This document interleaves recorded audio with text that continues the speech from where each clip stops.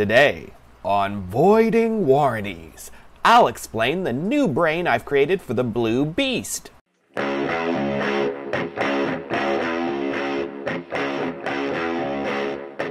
Voiding warranties, where accidents happen even when the camera isn't rolling.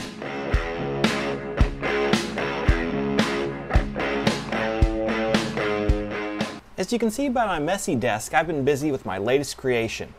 It has an Arduino Nano and a Teensy 3.1 with a built-in CAN interface. Now, if you saw my earlier videos on debunking the OBD2 fuel saver or on adding new parameters to the CAN bus, you'll quickly recognize my Arduino Uno with its CAN shield. It's still acting as an ECU simulator, but I've added one more feature.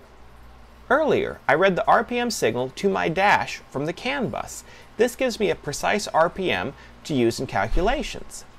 Now, I've added that signal to my ECU simulator. This could easily be used to drive an RX-8 dash without the stock ECU, but instead I'm using it to feed my teensy an RPM signal just for testing. In this case, it's 9,000 RPM.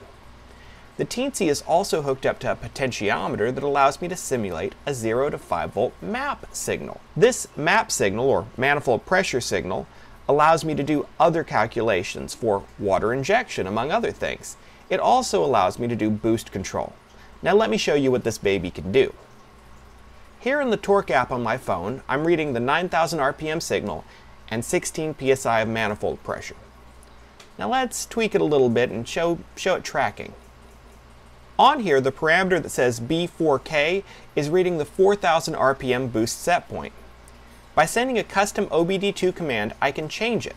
Right now there are two buttons. One is set for full vacuum and the other is set for 13 psi of boost. With it set for full vacuum, the wastegate pulse width modulation signal is 0 or full open.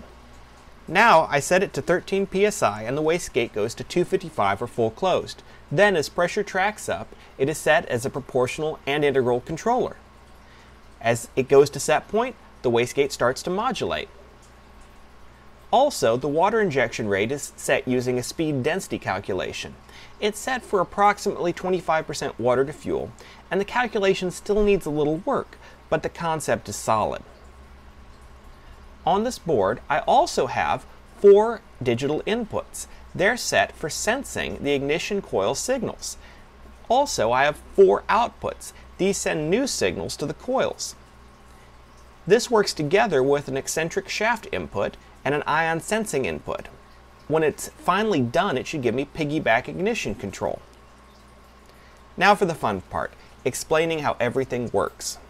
My first attempt to read eccentric shaft position was using a digital input with a large resistor.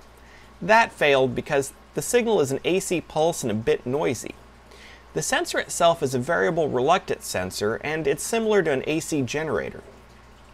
Then I tried using something different, an opto-isolator. It worked great, but it's still technically not how you're supposed to do it. So I got an actual variable reluctance sensor interface chip, and it worked awesome on the bench. With a simulated signal, it would read perfectly, but as soon as I attached it to the car, it didn't want to read correctly at all. So I'm kind of stuck with the opto-isolator at this time. It's not what I want to use long term with this project, but at this point it works, so I'm not touching it. Now this opto-isolator turns the AC pulse into a 5-volt square wave that the teensy can easily read. From that, I'm able to interpolate the eccentric shaft position within 1 degree up to 9,000 RPM. Now why would I want to do this?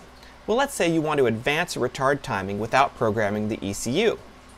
Well, you could make the holes in the eccentric shaft plate bigger and then move it a few degrees one way or the other. It's almost the same as twisting a distributor. I could intercept the eccentric shaft position signal and then generate my own with advance or retard on the fly. But since this is a rotary, that would move both the leading and trailing advance by the same amount. Since the plugs are different and they do different things, I want to advance them differently under different conditions. So I came up with a different solution. I read the ignition coil signal and then I map it to a 0 to 360 degree array. I then play back the array, but I change the point I'm playing back. So I effectively twist the distributor for a single ignition coil, and I can change that all on the fly. Now, why ion sensing? If you were to map combustion chamber pressure without combustion, it would look something like this. The peak pressure is at top dead center, and it's a gentle curve sloping down after that. Add a spark and burning fuel to the mix, and it changes the curve. Instead of pressure falling after top dead center, it keeps going up with combustion. And at about 15 degrees after top dead center, or 45 on a rotary, you get the best mechanical advantage.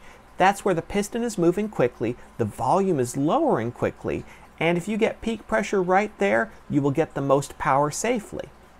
Now, if you advance timing and move that pressure point to the left, you end up with a much higher peak pressure that can go above your detonation threshold and cause detonation in your fuel.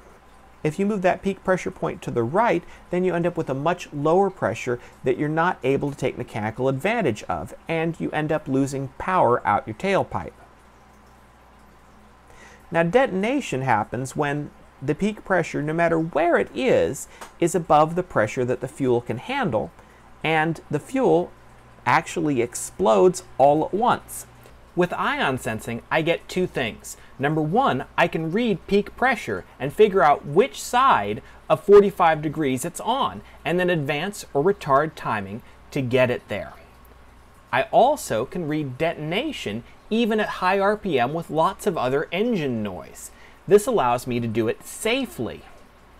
Together, this should allow me to make power safely and know exactly where my timing should be. I'll go more into this in a later video. Since this video is already running a little bit long, I'm going to break it into two parts. In the next part, I'll go into the actual programming that makes all of this work together. Until next time, this is Voiding Warranties. And if you like what you've seen today, please click like. If you don't like it, click dislike. And if you want to see more stuff like this, click subscribe.